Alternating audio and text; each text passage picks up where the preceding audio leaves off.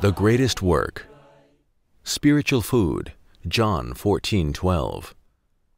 Verily, verily, I say unto you, he that believeth on me, the works that I do shall he do also, and greater works than these shall he do, because I go unto my Father. Love one another.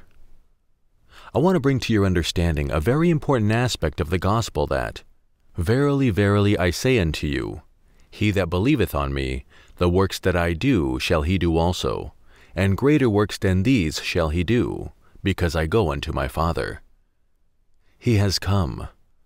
When the question was asked in heaven, who shall come and save the world, both heaven and the earth were in total silence. No angel or man responded, but our Lord Jesus Christ lifted up his hand as the only volunteer. He was told of the consequence of the service, but he accepted to come for the sake of his brethren. Can you imagine a sacrifice greater than that? There is no aspect of the Word of God which is a lie. There is something greater. He was nailed on the cross, spat upon, slapped on the face, beaten with the cane, and meted with all kinds of treatments. But he said that there was something greater. Did you hitherto know or believed it? Since he accomplished his assignment and died, have you not seen the situation of the world? As you are trying to raise your head thinking you have money, children, or have practiced the Word of God, if you were to practice the gospel, would you have lacked peace, or would the world have been in this deplorable state? See Revelation 5:1-14. And I saw in the right hand of him, and sat on the throne, a book written within and on the backside, sealed with 7 seals. And I saw a strong angel proclaiming with a loud voice, who is worthy to open the book, and to loose the seals thereof. And no man in heaven, nor in earth, neither under the earth, was able to open the book, neither to look thereon. And I wept much, because no man was found worthy to open and to read the book, neither to look thereon. And one of the elders saith unto me, Weep not. Behold, the Lion of the tribe of Judah, the root of David, hath prevailed to open the book, and to loose the 7 seals thereof. And I beheld, and lo, in the midst of the throne and of the 4 beasts, and in the midst of the elders, stood a lamb as it had been slain, having 7 horns and 7 eyes, which are the 7 spirits of God, sent forth into all the earth. And he came and took the book out of the right hand of him that sat upon the throne. And when he had taken the book, the 4 beasts and 24 elders fell down before the Lamb, having every one of them harps and golden vials full of odors, which are the prayers of saints. And they sung a new song, saying, Thou art worthy to take the book, and to open the seals thereof. For thou wast slain, and hast redeemed us to God by thy blood out of every kindred, and tongue, and people, and nation, and hast made us unto our God kings and priests, and we shall reign on the earth. And I beheld, and I heard the voice of many angels round about the throne, and the beasts and the elders. And the number of them was 10,000 times 10,000, and thousands of thousands, saying with a loud voice, Worthy is the Lamb that was slain to receive power, and riches, and wisdom, and strength, and honor, and glory, and blessing. And every creature which is in heaven, and on the earth, and under the earth, and such as are in the sea, and all that are in them, heard I saying, Blessing, and honor, and glory, and power, be unto him that sitteth upon the throne, and unto the Lamb for ever and ever. And the 4 beasts said, Amen. And the 24 elders fell down and worshipped him that liveth for ever and ever. This excerpt reveals the work which is greater.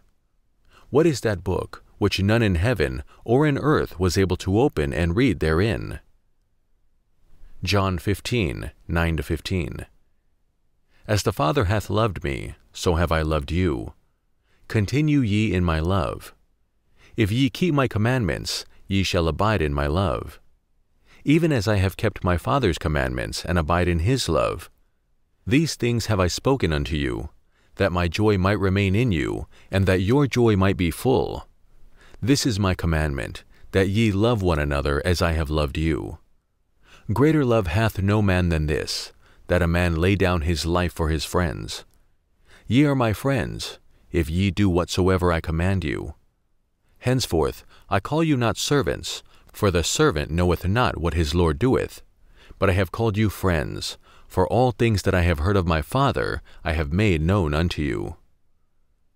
This commandment about loving one another as he loved you, have seen anyone who has complied? Have you seen anybody who heard or read the gospel and put same into practice? The book, which is referred to in the above reference, is the injunctions of our Lord Jesus Christ, that we should love one another as he had loved us. All churches in Rome, Israel, Africa, America, and indeed the entire world are calling on our Lord Jesus Christ, but has any put his teaching into practice? Love is what we mean, and it covers speaking the truth, being humble, meek, refraining from fornication, idolism, stealing, not bearing malice or telling lies. Have you seen anyone who has complied? That is why it is said in John 12:45-50, 45, And he that seeth me, seeth him that sent me. I am come a light into the world, that whosoever believeth on me should not abide in darkness. And if any man hear my words, and believe not, I judge him not. For I came not to judge the world, but to save the world. He that rejecteth me, and receiveth not my words, hath one that judgeth him. The word that I have spoken, the same shall judge him in the last day. For I have not spoken of myself, but the Father which sent me. He gave me a commandment, what I should say, and what I should speak. And I know that his commandment is life everlasting. Whatsoever I speak therefore, even as the Father said unto me, so I speak. In the entire world, no one has practiced the Word of God. This is the source of the problem that is afflicting the world. Even the Roman Catholic is not prepared to use the Bible, and no church or person seeks the Word of God, but every time they continue to call on Jesus pretentiously. They continue neck deep in committing sins, and do you not know that anyone who commits sin abides in death? Practicing this word of Christ is that which is greater, and indeed, it is not easy to accomplish. Even if you have a whole house filled with money, it does not avail you any usefulness. Even if you beget children that can fill the world, or you build houses to fill many cities, or buy cars and even airplanes without love, it avails you nothing. Love is the greatest, and that book that was unable to be opened was named Love. The opening of this book was the practicalization of love, which the Holy Spirit has come to demonstrate. And with him now practicing this love, has the way not been opened and man liberated? That is why the inhabitants of the world are supposed to wake up in joy for this great feat that has been accomplished. There is no man nor angel that can practice the Word of God, and no one can boast of being able to practice a single aspect of the Word of God. If any man says he is able to practice the gospel of Christ, bring him to me. Now you are scrambling for positions. You want to be a bishop, archbishop, chairman, president, or you want to be given money and ocean-going steamers. You ask why one person is richer than you. What have you done to merit all these your requests? Moses gave the commandments that you should not kill, commit adultery, or bear false witness against anybody. And if you commit them, you are not saved. When Christ came, he charged that we should love one another as he has loved us, and anyone without love is good for nothing. If you do not love, you abide in death forever. Anybody who does not have love has no say in this kingdom of God and is ruled by death. One who could open the book and read was required, and today that book has been opened, and all of you now have got the free access into the kingdom. It was from one man opening the book that the people fell on the ground in joy to praise him. In your case, you are in contest and do not want to submit to him. Hitherto, did you have this knowledge?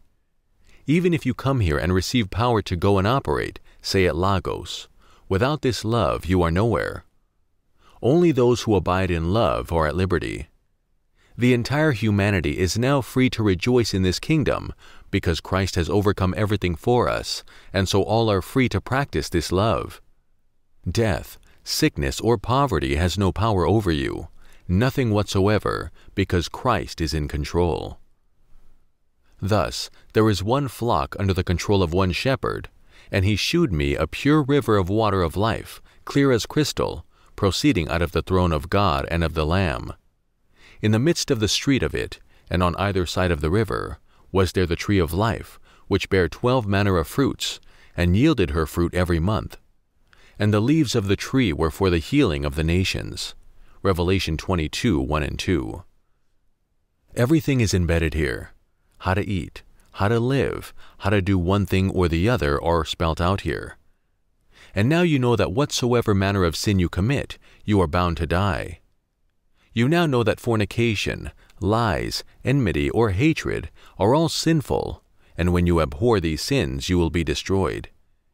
Nothing at all will be able to harm you. There is one flock under the control of one shepherd.